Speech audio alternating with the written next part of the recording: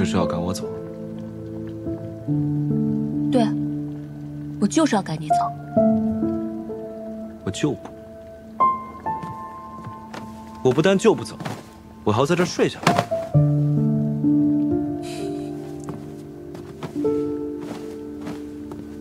殿下今晚就算不愿意走也得走，我今天晚上不想再睡不好了。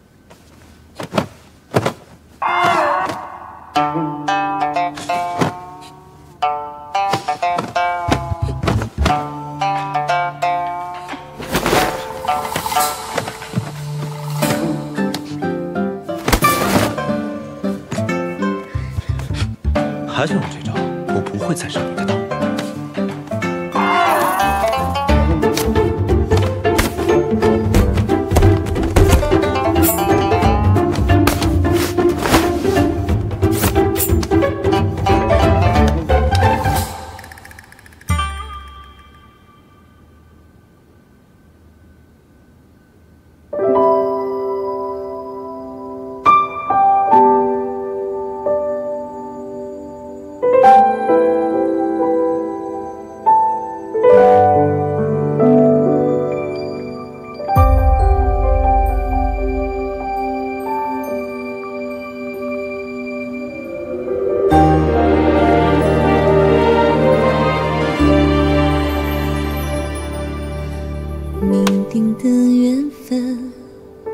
却错位的身份，无尽的安忍，想逃离这纷争。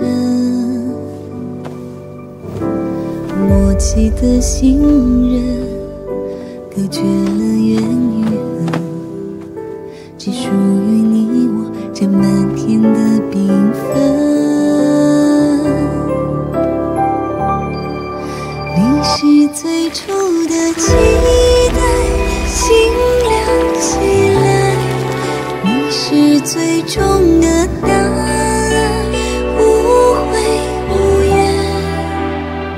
想说的话汇成画卷，一卷一卷。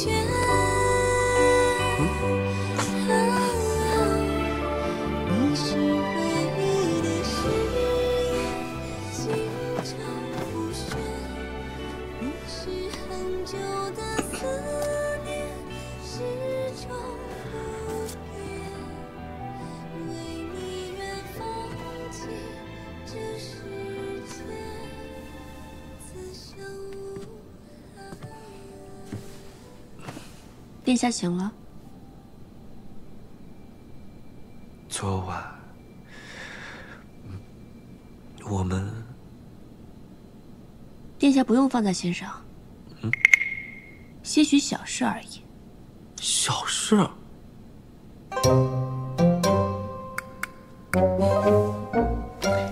我就照实跟殿下说吧。其实，殿下真不必介意，反正等我一旦有孕，我就会把你杀了，让我儿子继位，这样我就是太后了。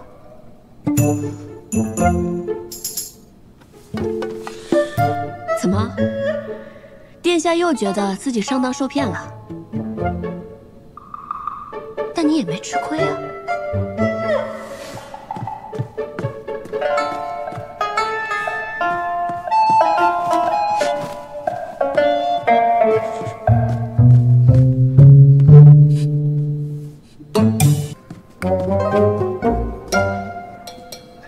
两位客人，这位想要鲈鱼的客人。 真的十分诚心，前来亲自相求。两位客人，我知道不应该夺人所好，但两位若是肯将鱼让给我，我愿意代付两位酒宴的账，并再送上一笔银钱。家中娇妻深爱此物，若不能将鱼带回去的话，只怕回家要跪算盘。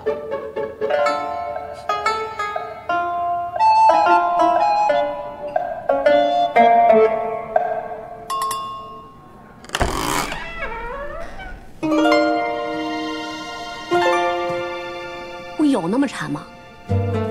跪算盘？你们家有算盘可以跪吗？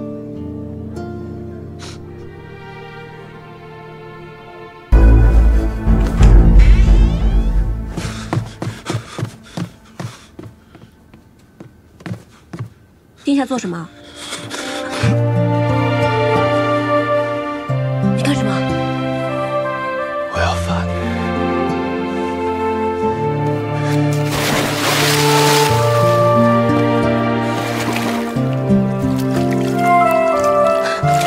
干什么？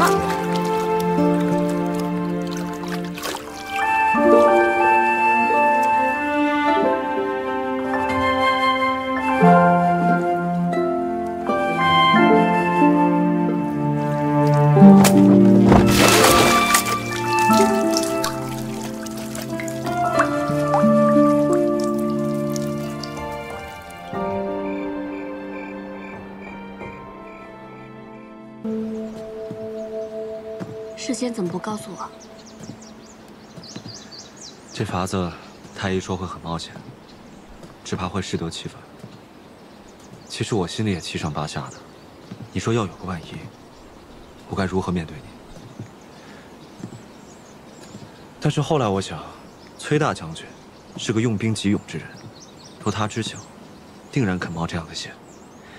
于是，我便让穆仙鹤变了一场戏法，果然。 这一击，便将他体内的淤血激了出来，人也就变清醒了。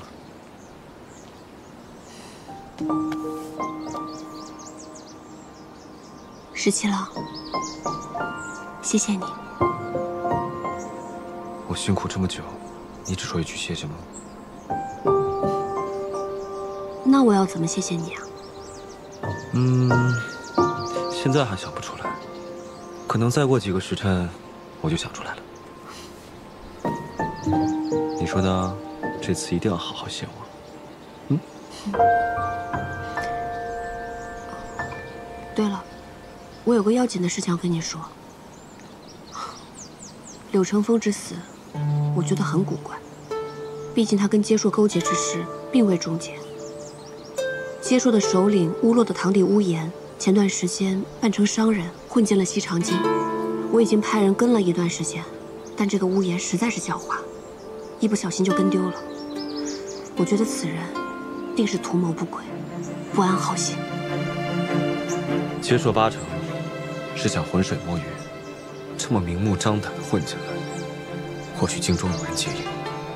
我让长安、万年2个县的捕快清查一下文牒，看能不能打草惊蛇，让他们露出马脚。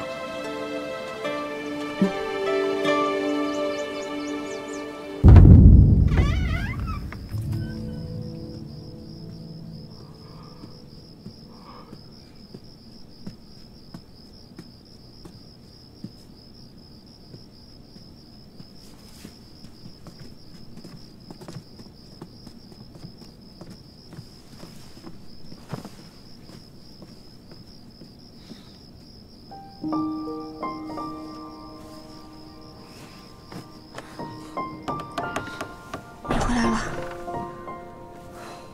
怎么这么晚才回来啊？你都不知道，这裴大将军要出征，兵部顿时多了很多事情。还有，这不是因为大婚的事几日没有去朝中吗？我那父皇居然也趁机偷懒了几日。如今，3省6部的文书都已经堆积成山了，我忙到这个时辰，也才处理9牛1毛。那你用了晚膳没有？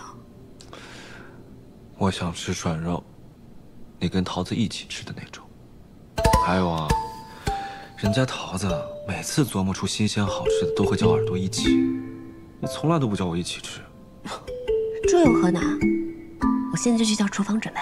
哎，都已经3更天了，这么晚了，别吃了，不如我们赶紧睡觉吧。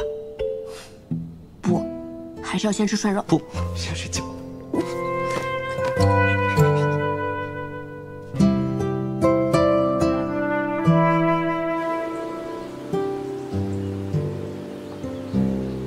您就是传说中的崔大将军吗？我听过您好多故事，雪夜为接硕，大战浸水泉。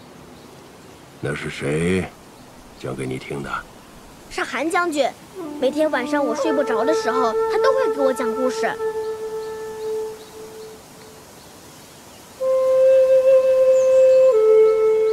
崔大将军，您的刀法法天下闻名，韩将军教过我一些剑法，我能给您学刀吗？自然可以啊，来，看好了。好，来。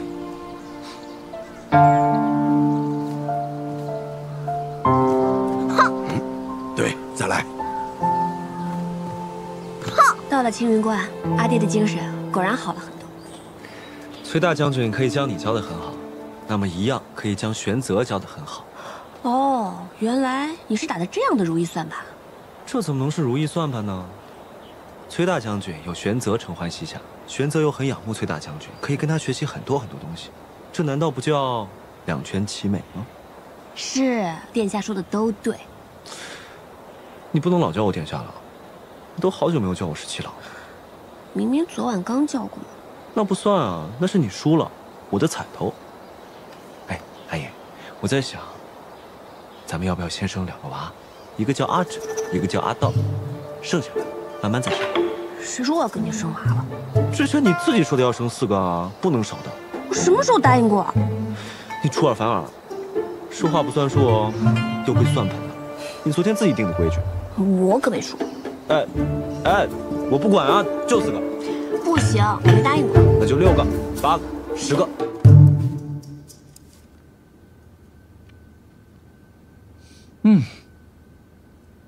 这丰银楼的制肉啊，真是百试不厌。昨天你派去我府上那个厨子，给我做了道新菜，叫烤鹿舌，我吃起来啊，觉得太咸了。但今天一吃这制肉啊，就觉得不相上下。穆先生为了家父的病，十分费心。这杯酒，是我们敬您的。哎，客气了。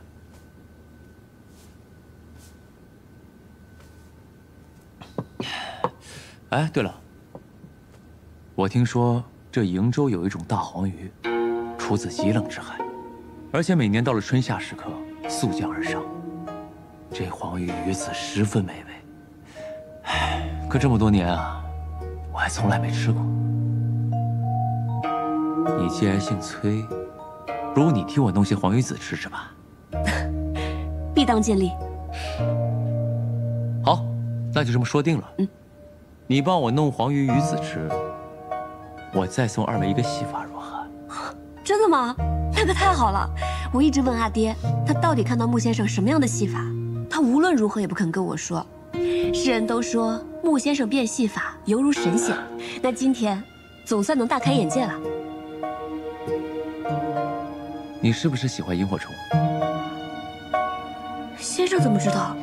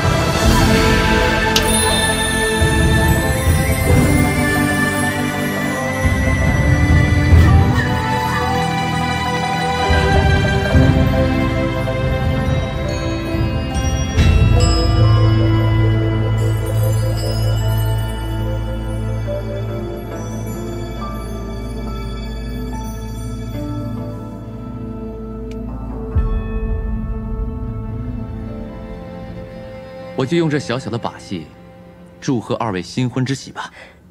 多谢穆先生。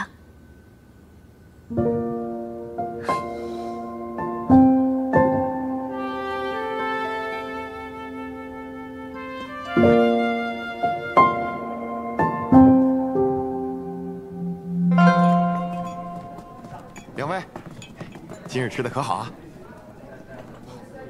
特别满意。谢过客人。哎，今日南边来了很好的活鲈鱼，客人要带一条回家做愉快吗？好，那就带一条。客人上次花费重金才买得一条鱼，今日又给了我们肉多赏钱。我们掌柜说呀，今日这条鱼是柜上送给客人的。客人上次说家中并无算盘，我们掌柜说呀，这把算盘也是送给客人您的。哦，谢谢了。帮我告诉你们家掌柜，他可真是太会做生意了，不愧是西长京第一酒楼，注定生意兴隆。谢谢客人。客人，您的鱼。谢谢。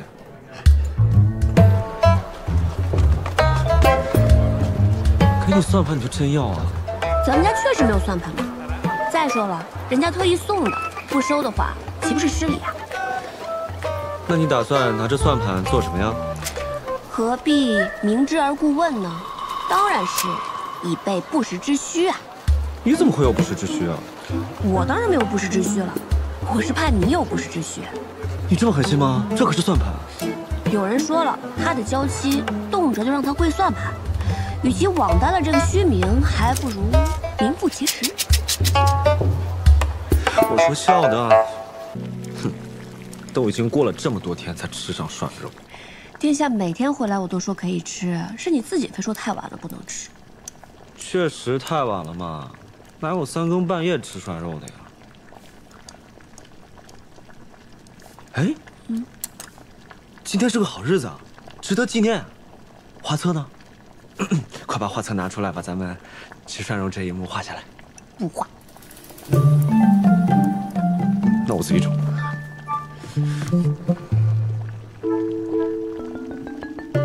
那就是不在这边了，那应该在那个方向。不准拿！哎呀，哦，给我就知道，不给，不给，不给。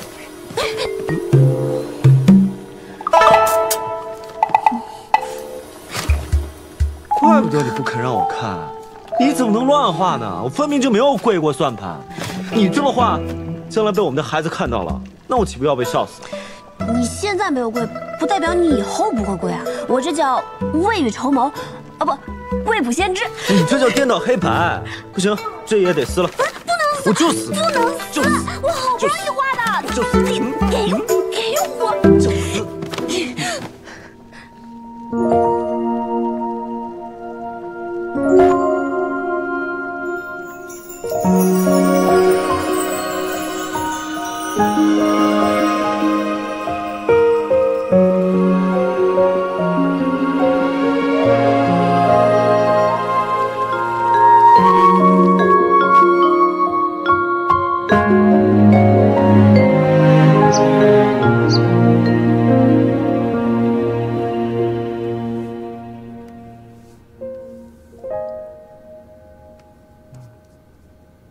殿下，都已经卯时3刻了，难道殿下从前在军中也是要睡到日上3竿的吗？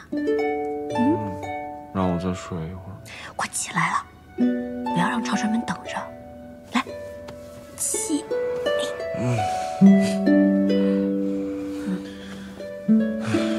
我真觉得这一天好长啊，真的感觉度日如年。你呢？见不到我，是不是也度日如年？可是你晚上就回来了呀，所以白天也没有很难熬。可是我白天见不到你，我就很难熬啊。好了，你快点忙完那些公事，回来就能见到我了。那你打算今天做什么？我打算跟桃子去丰影楼吃酒。别去丰影楼了，上次送鱼就算了，还送算盘，真是罪大恶极。好了，赶紧起来更衣了。等你抓紧忙完那些公务，一眨眼的功夫就能见到我了。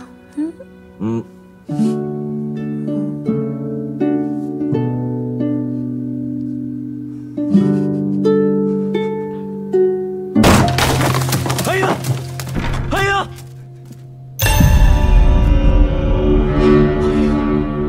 哎呀！哎呀！哎呀！哎呀！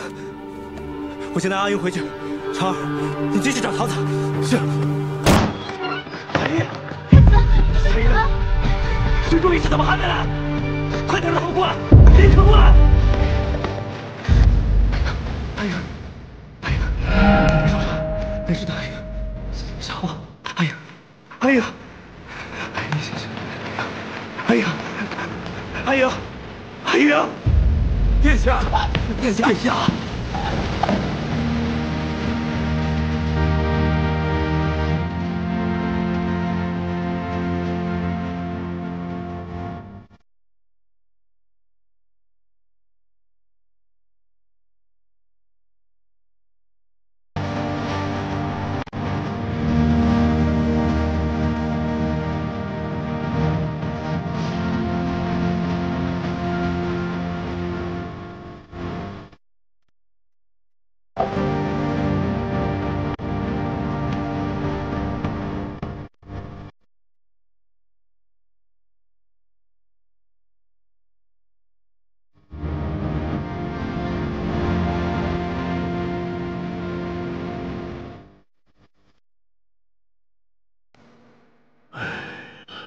殿下，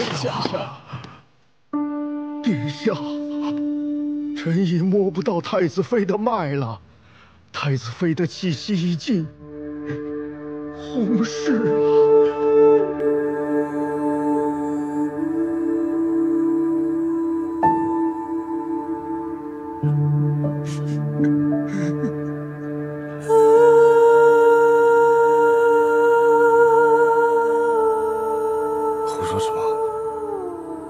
太子妃不会死，她只是昏过去了。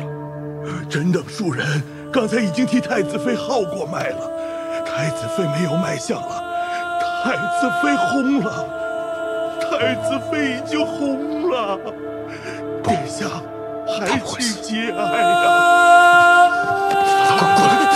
救救他！救救他！殿下在军中多年，刚才抱太子妃回来的时候，殿下其实心里就该明白了。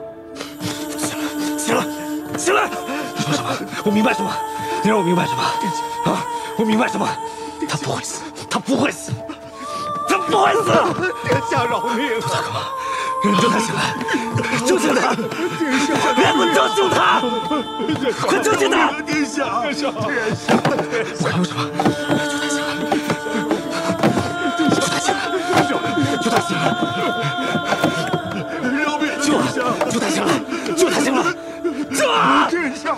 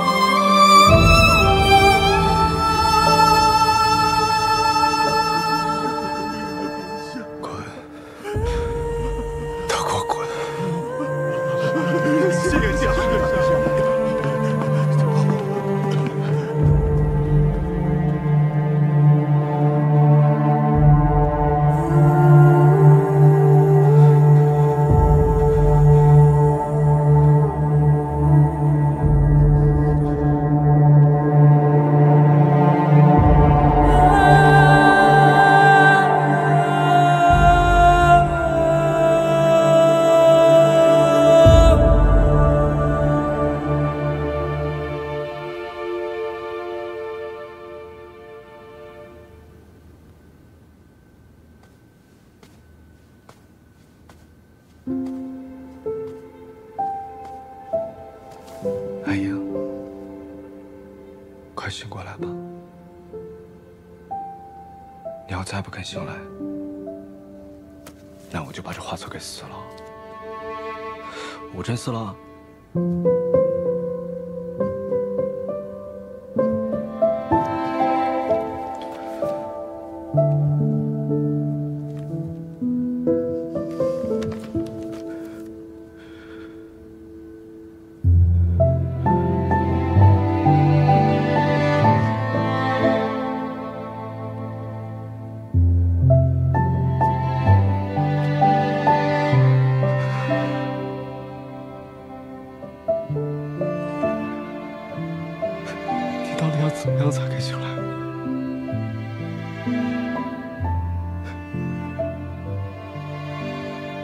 只要你醒来，我做什么都愿意。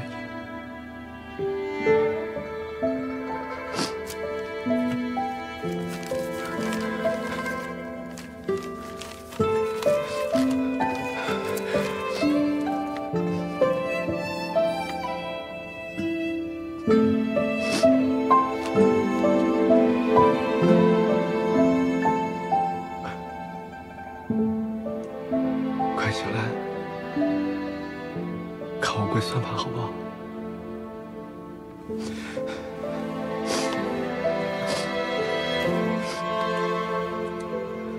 我们不是说好了吗？我们要一起教我们的这个画册画吗？你快醒来好不好？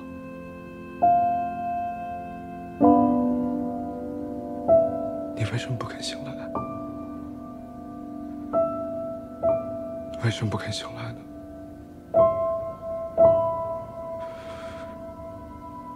为什么？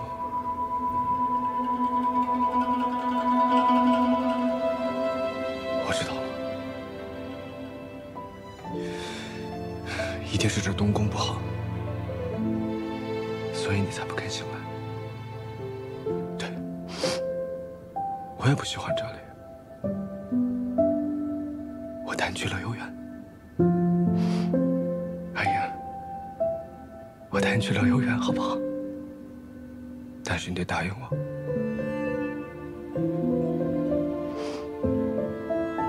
你得答应我，到那儿你一定要醒来。一言为定。拉钩。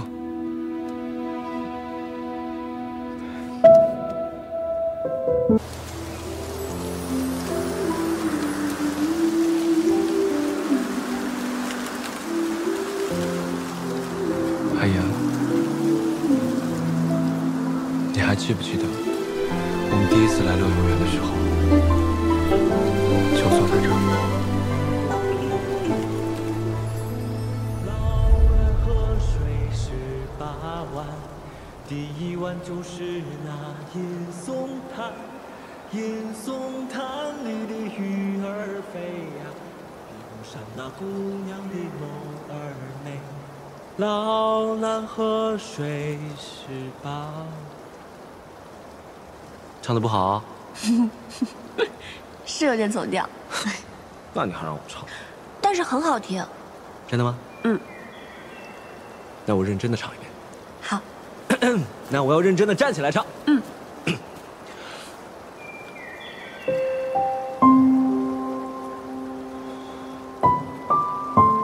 我再唱歌给你听，好不好？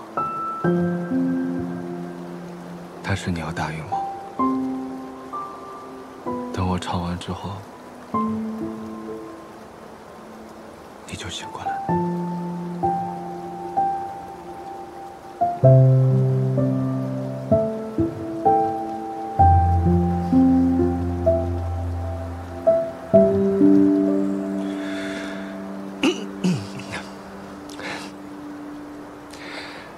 老蓝河水18弯，第一弯就是那银松滩，银松滩里鱼儿飞，比不上姑娘的眸儿美。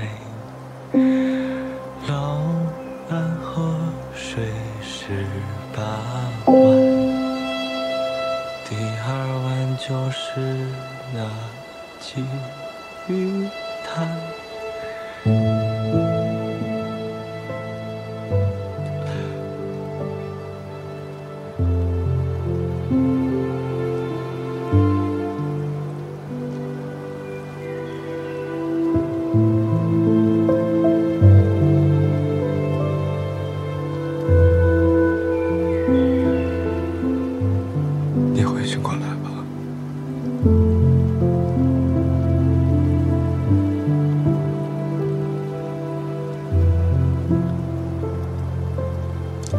次读好不好？如果我数到10，你睁开眼睛了，那就是你赢了。如果我数到10，你没睁开眼睛，那就是我输了。我输了。1、2、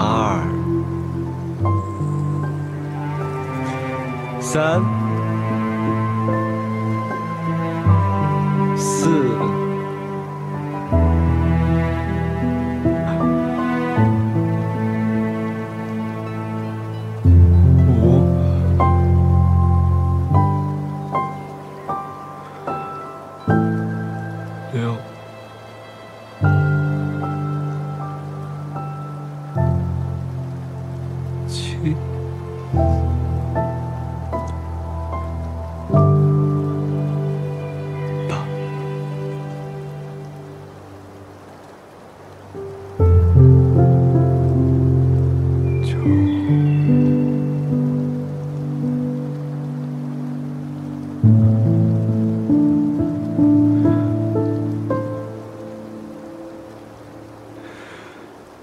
算了，不玩这个。俩宝死了，黄大哥死了，赵二哥死了，老三、老四死了，奶娘也死了，他们都离开了我。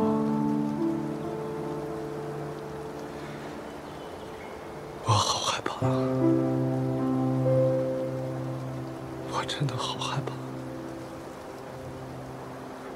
我真的好害怕。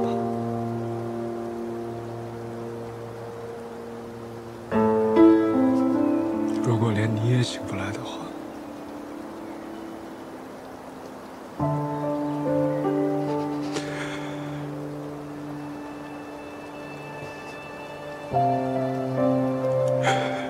如果连你也醒不来的话，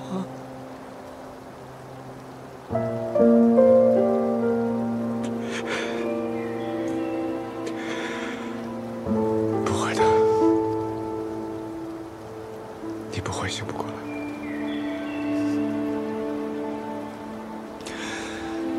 老蓝河水18弯，第一弯就是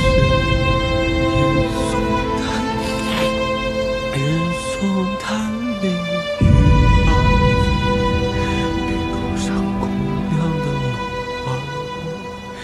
老蓝河水18弯，第2弯就是那金鱼潭，金鱼潭里的黄羊儿装，比不上姑娘她推开了窗。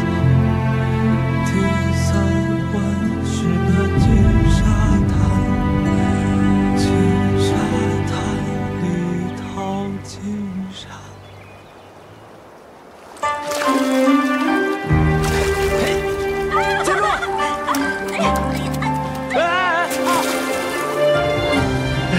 没想到我的阿莹，文能下笔千言，武能上阵杀敌，居然连条鱼都对付不了。没想到我们17郎忙活了半天，好不容易抓条鱼，也没有好好的送到我手上。哼，再来。哎，你后面，后面，这边。后面。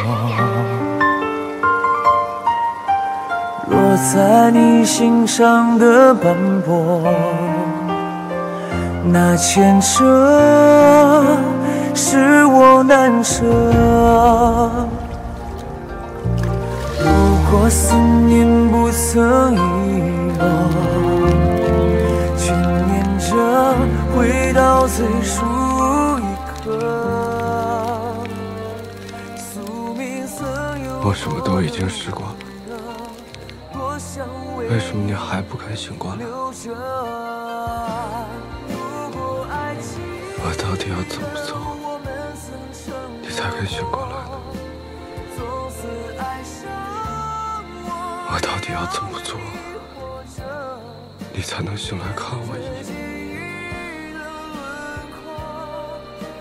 我知道我自己疯了，那我该怎么办？我们说好的要一起吃马乐游园，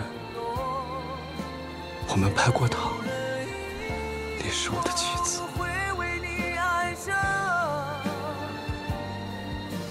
要与我同心到白首。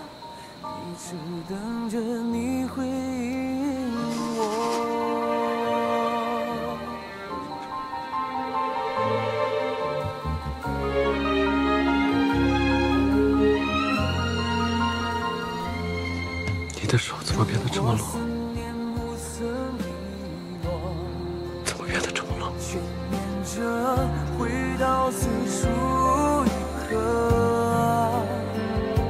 宿命曾有过的巍峨，多想为你留着。我以为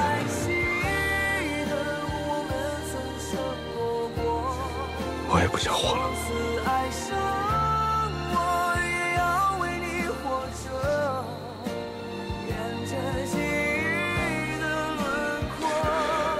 但我知道我不能死，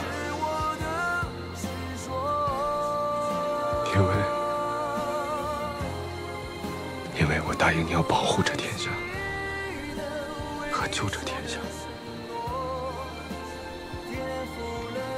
就让我任性这一晚上吧。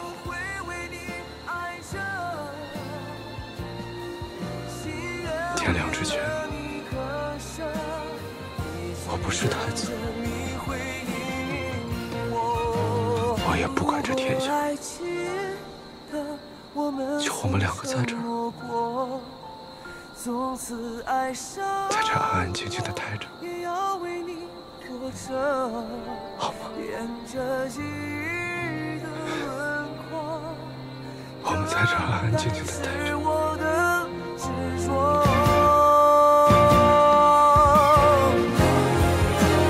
如果爱记得为你守的承诺，跌覆了因果，我会为你爱着，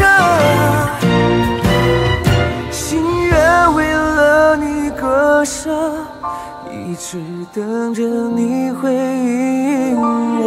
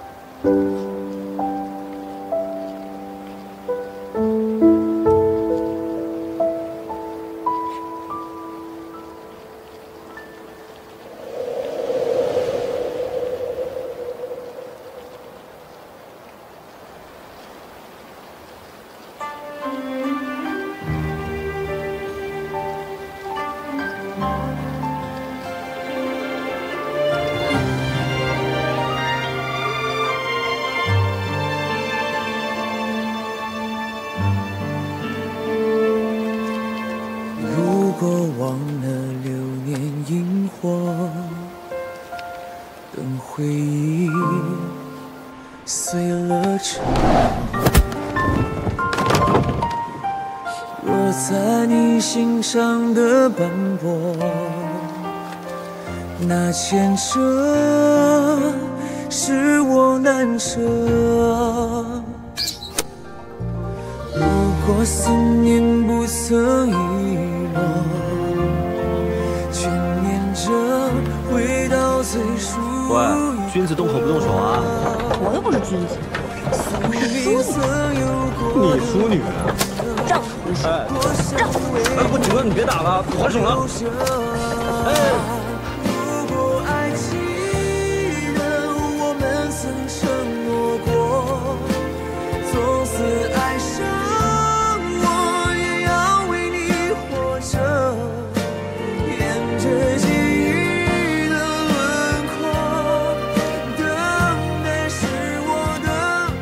皇孙子透露，之无数城池，我怎会舍得不回来救你呢？你可真会说话，我好喜欢啊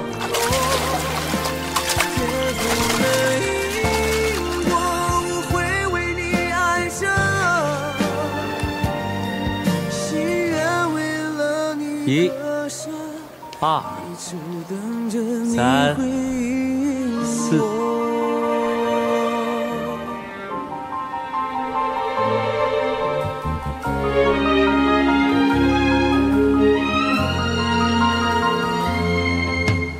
如果思念不曾遗落，悬念着回到最初一刻。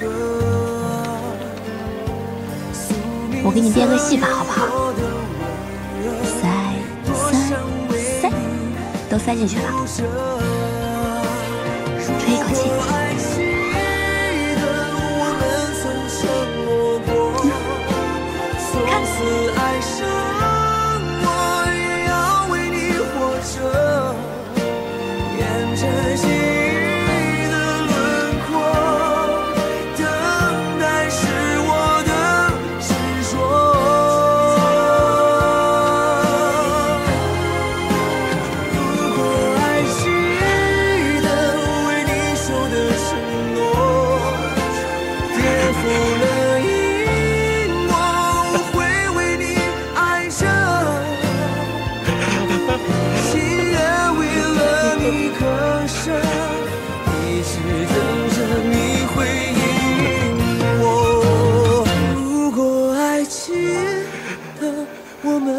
承诺过，从此爱上我，也要为你活着，沿着记忆的轮廓，等待是我的执着。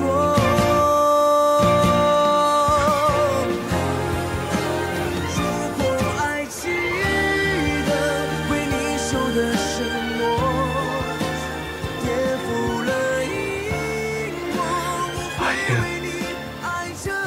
天亮了，心愿为了你割舍，一直等着你回应我。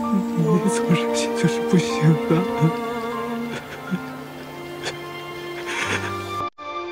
你说我一个人怎么办呢？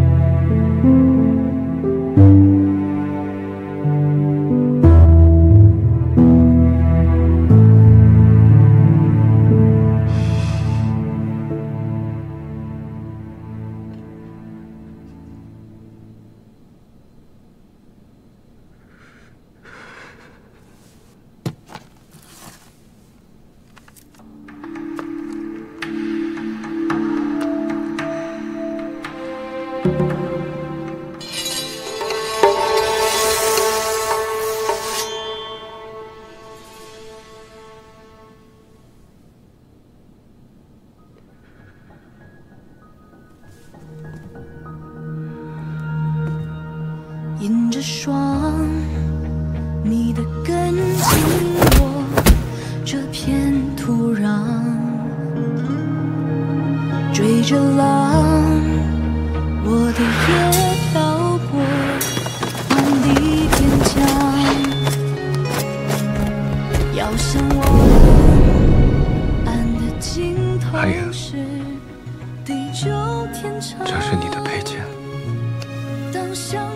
又别离，当相依又远去，我不曾忘记。剪影刀光，划破繁华的天空，落下的梦，破碎在风中，长风破了，看见泛红土桑田沧海。今天我带着你。 就当最后一次，我们并肩而战。13天更想念，陪你天涯仗剑，风雨并肩欢颜，红尘无悔无憾。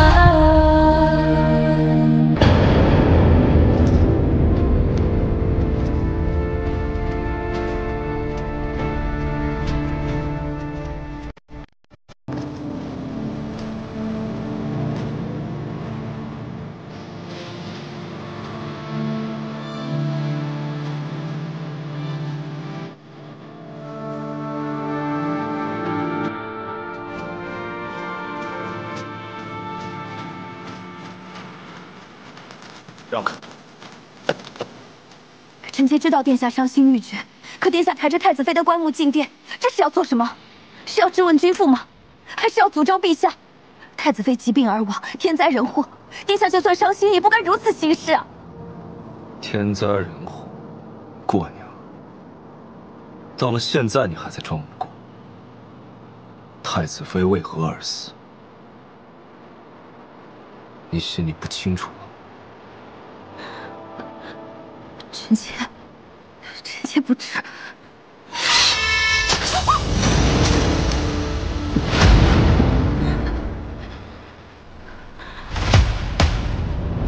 殿下节哀，殿下这样，臣妾好生难过。可是臣妾委实不知啊。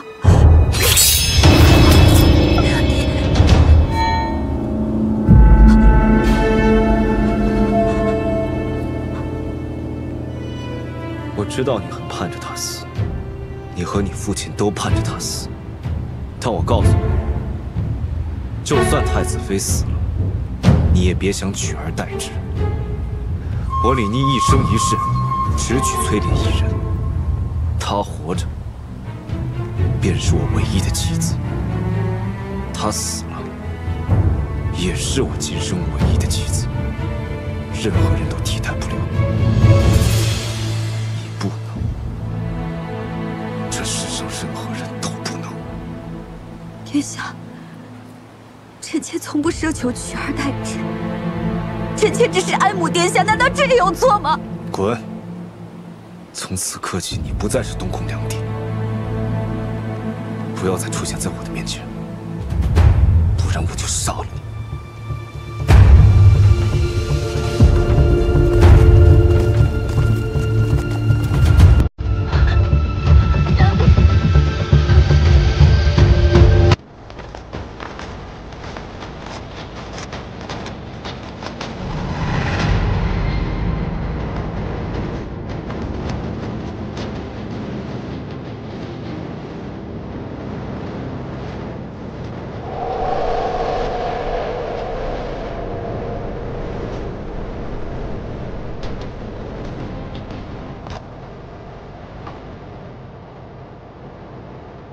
殿下，陛下有旨，令太子李逆不能入宫。如敢抗旨，我等可将李逆格杀无论。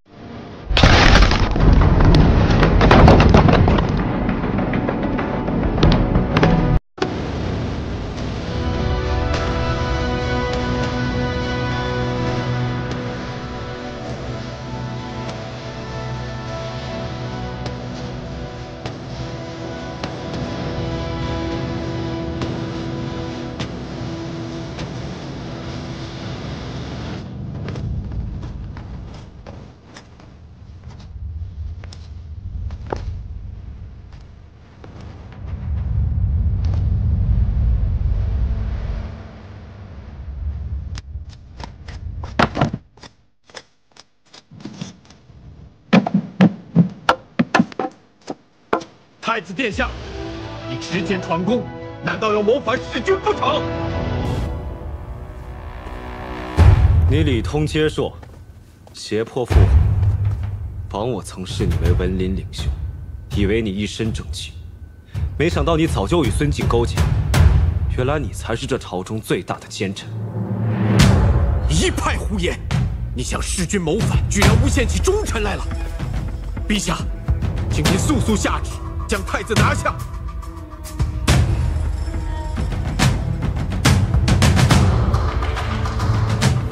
陛下，请您速速下旨。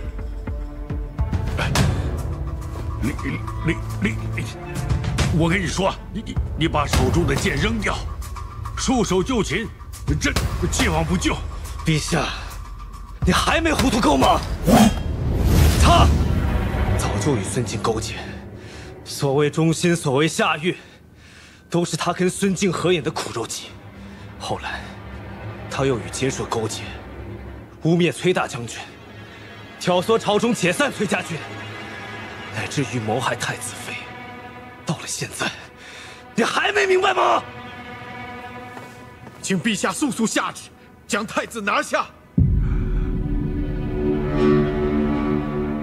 陛下，拿下！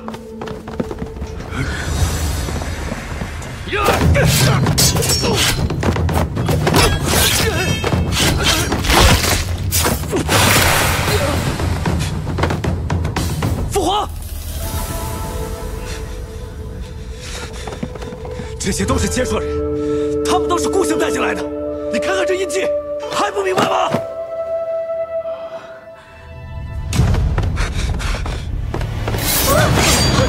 你住手！把剑放下！你放开陛下！放开陛下！你不是说有万无一失的把握吗？现在到底怎么回事？顾家，这些人都是奸硕人啊！把剑放下，备上快马，命令沿途州县不得阻拦，让我们平安离去。你若敢动我父皇一根汗毛，我就踏平你们奸硕！宁儿，别管我，你自己赶快跑！事已至此，用你们的话说，不要逼我鱼死网破。这可是你的父亲，你反正是要杀我的，临死之前拉个皇帝垫背，也值得了。你若不想你父亲死，就让我们走，备上车马，我要和你的父亲一起离开，还有皇后。不要！袁常侍，你快传旨备车马。是。这才乖嘛！我邀请皇帝陛下到我们街署做客，走。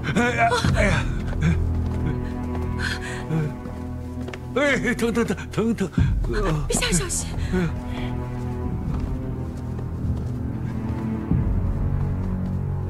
都退后！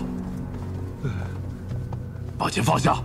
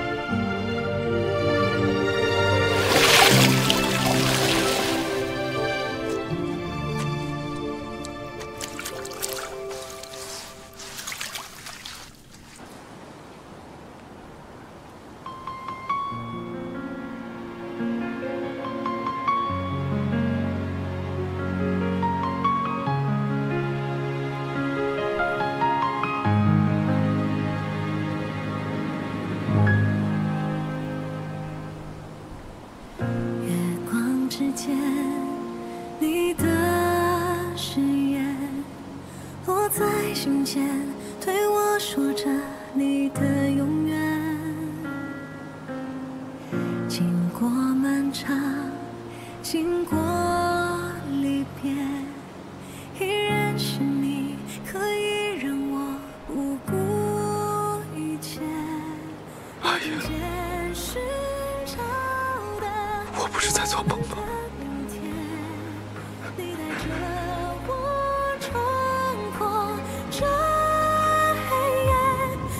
破碎过的世界，你给我坚定的信念，在绝境中唯一的光是爱不灭。你最承受过的离别，你能找寻你的黑夜，无畏荆棘刺伤我在这儿，你不是在做梦。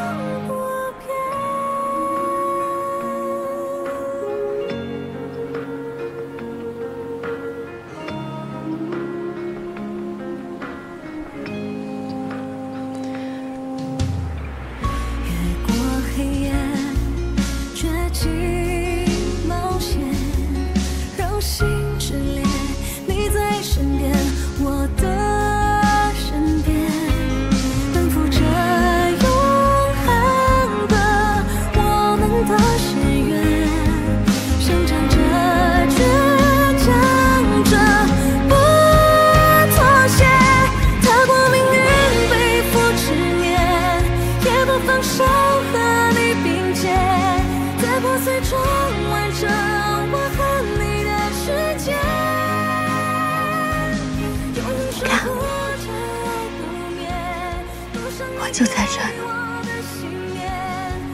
不是做梦。我快伤心死了。我本打算等选择成人，能够亲着我就去陪你。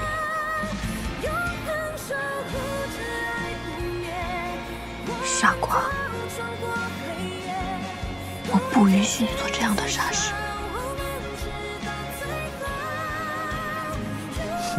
谁让你吓唬我？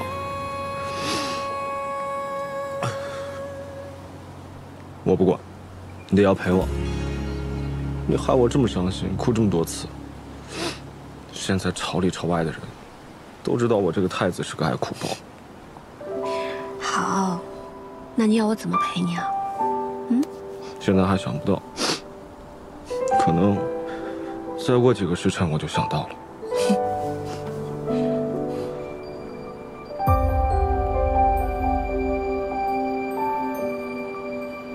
走了。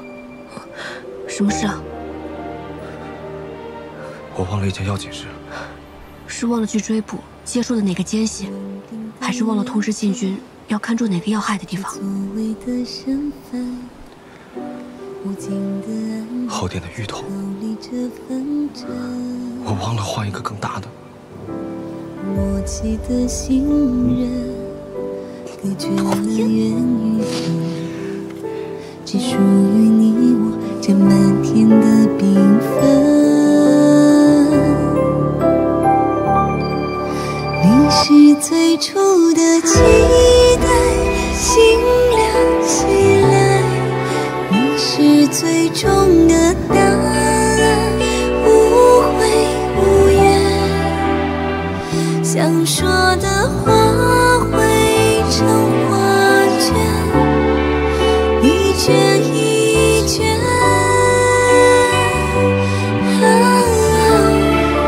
你是唯一的誓言，心照不宣。你是很久的思念，始终不变。为你愿放弃这世界，此生无憾。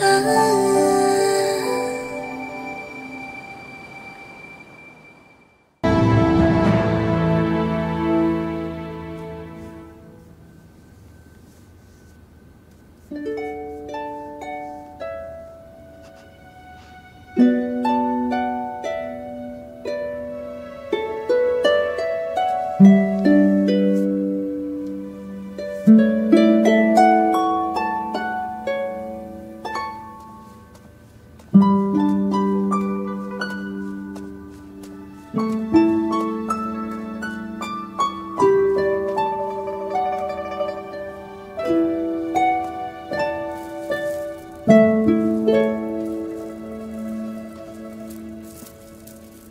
七郎，你在干什么呀？没干嘛。又在画我，让我看看你有没有把我画的英明神武。你看，我画的你这一剑，是不是如同天外飞仙？把笔给我。你要做什么？那天有个人哭得稀里哗啦的，我得给画上的你再加2串眼泪。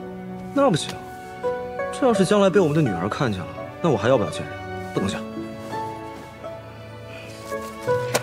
那这样吧，我们来打个赌，如果你赢了，我就不给你加眼泪；但是如果你输了，你就得答应我，给画上的你再加2串眼泪。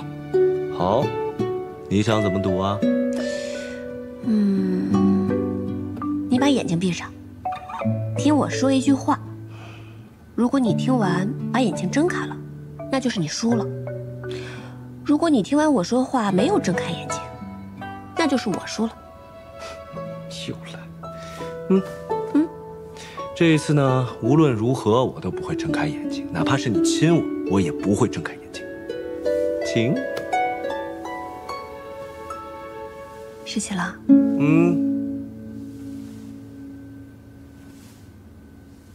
我有身孕了。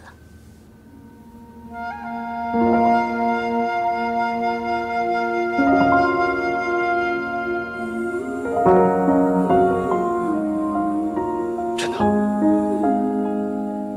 当然是真的。我要做父亲了。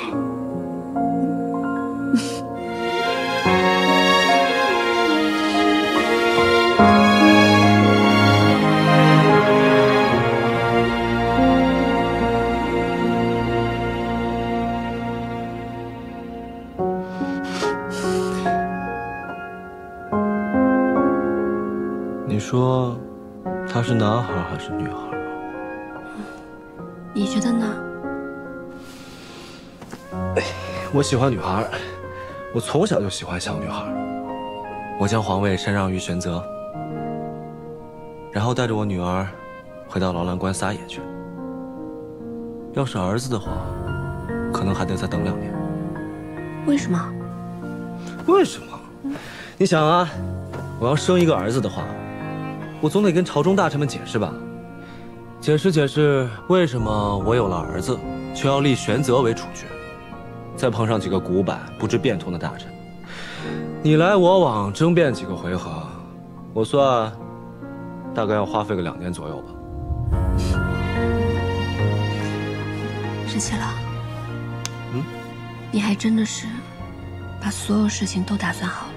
当然了，到时候咱们一家人就回劳兰关过幸福的日子，好吧？睡觉吧。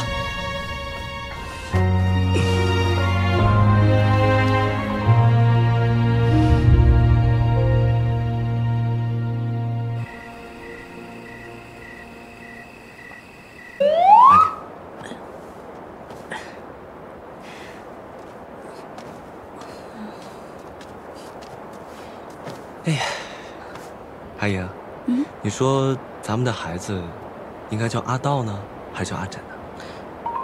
你真的打算给孩子取这2个名字啊？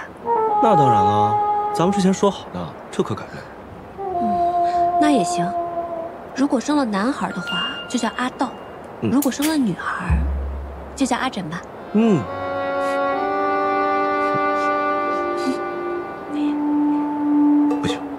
不行，怎么不行了？如果要是儿子的话，叫什么无所谓，名字粗糙一点都可以。这要是闺女的话，阿姨，闺女叫阿枕会不会太难听了？闺女的名字应该要秀气一点，不然等她长大了，肯定要怪我这个阿爹的。都是你说的，不能改了，一言九鼎。何况陛下是金口玉言，不能改的。不行，阿莹，这个真不好听，我再考虑考虑，换一个好不好？我再想想好不好？怎么不行啊？之前说要起这个名字的不也是你吗？我就不行。你说不行就不行，换一个吧，好不好？换一个。来，玄子在信中还说什么了？你先吃，我念给你听。崔大将军教会了我用暗器毒针，还做了针筒送给我随身携带。傍晚韩将军考量我的武艺，我虽力气小，眼下还打不过他，但趁他不备，用毒针毒晕了他。崔大将军夸我很会随机应变呢，完了，这玄泽才多大就这么像你，以后还得了吗？像我又如何啊？难道不好吗？不是不好，是我的阿莹是这天上地下独一无二的嘛，我才不喜欢别人像你。那若是我生了女儿像我，怎么办？当然是可以了，生儿子也可以像你，因为是我们的孩子嘛。净会说些甜言蜜语哄人，要是生了儿子像你，可就糟了，惹一身还不清的桃花债。所以说都要像你，不要像我了。哼。哎呀，哎呀，生气了，突然肚子好疼。来人，快来人！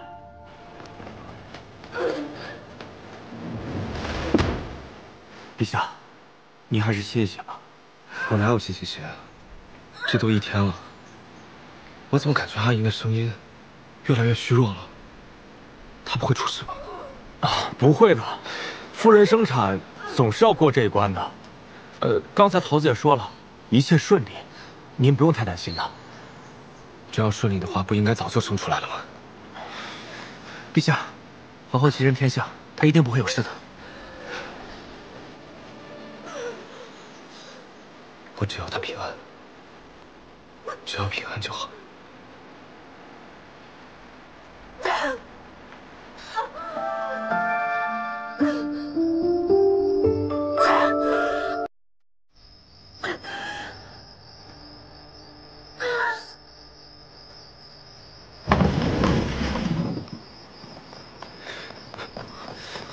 恭喜陛下，皇后娘娘诞下了一位小皇子。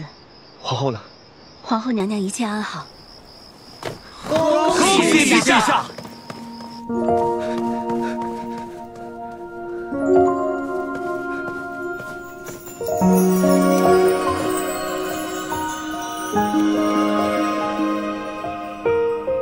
辛苦了。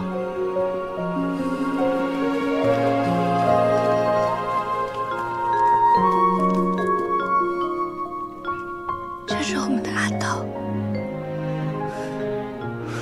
真的要叫阿道啊？那我们将来的女儿，岂不要叫阿珍了？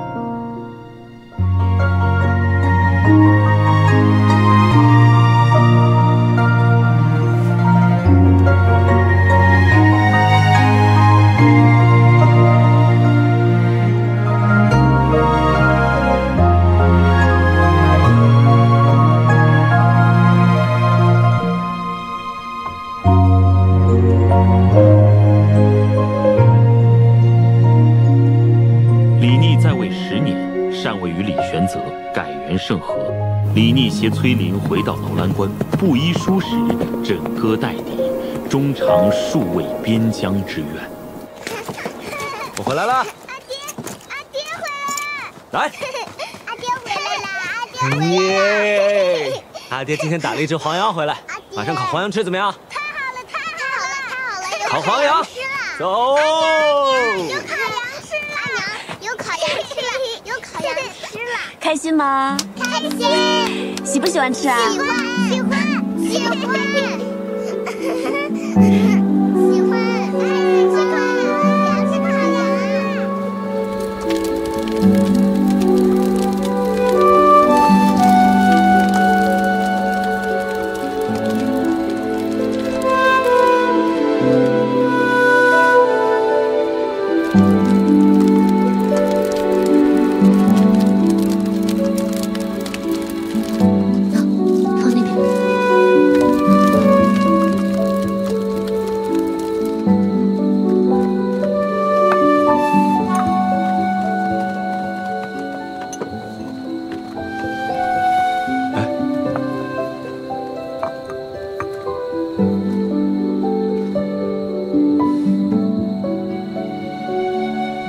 怎么了？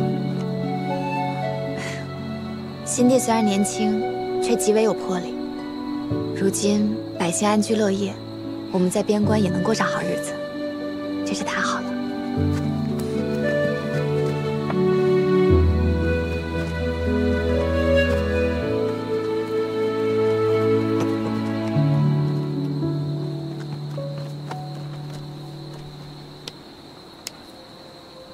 五位伯伯，阿枕和阿豆来看你们，请你们吃肉喝酒了。你们别客气，不够还有呢。阿爹打了好大一头黄羊。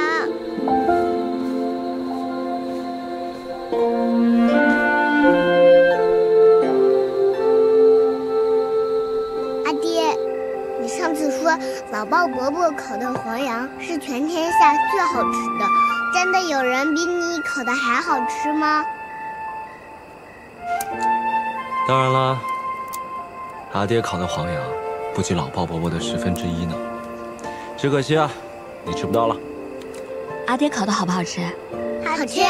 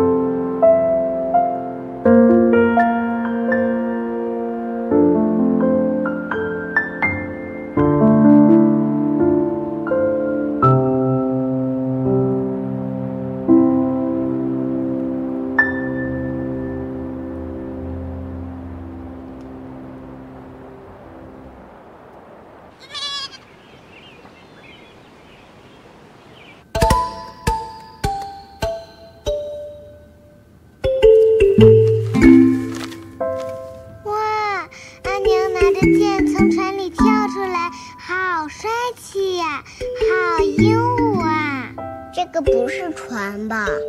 船是尖尖的。阿爹在哭哎，你看他流出了眼泪，这一定是假的。阿爹不会哭的，我从来没有看他哭过。阿枕、阿道，把什么东西藏起来了？谁拿出来的？不关妹妹的事，是我从箱子里翻出来的。真的是你拿出来的吗？是我拿出来的。阿娘，你不要怪哥哥。我看见画册上的阿娘画得好美，就忍不住拿出来和哥哥一起看。你怎么知道这画册上画的是你阿爹和你阿娘？阿娘跟我说过，第一次你跟他打架，你就输了。骗你的。你阿娘骗你的。你阿爹才不会输呢，这是你阿爹让着你阿娘的。我明白，就像哥哥让着我。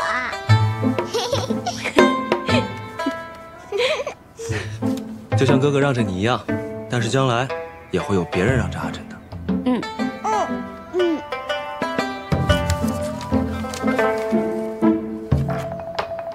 阿娘，这是哪里呀？好美啊！这个地方叫做乐游园。是个很美很美的地方。等你跟哥哥再长大一些，阿爹跟阿娘就带你们去这里玩，好不好？好。想去吗？想。这画册里呢，画的是你阿爹和你阿娘，但是呢，阿珍、阿道，等将来，你们自己也会遇到有趣的人、有趣的事，属于你们自己的故事，需要你们用一生的幸福去描绘的画册。那我要努力，争取画的比阿爹和阿娘还要精彩。那还用说吗？我一定比哥哥的更精彩。我要比你精彩。我。慢点啊！慢点，别摔着。真的假的？当相遇又别离，当相依又远去，我不曾忘记。剪影刀光，划破斑驳的天空，夺下的梦，破碎在风中，长风破浪，看千帆横渡桑田沧海，戎装红装飞扬，淋过冰雪那凉梦了又愿一场，唯愿你在身旁，不负春光。阿莹，我希望天下每个人都可以找到自己心中的乐游原。一定会的。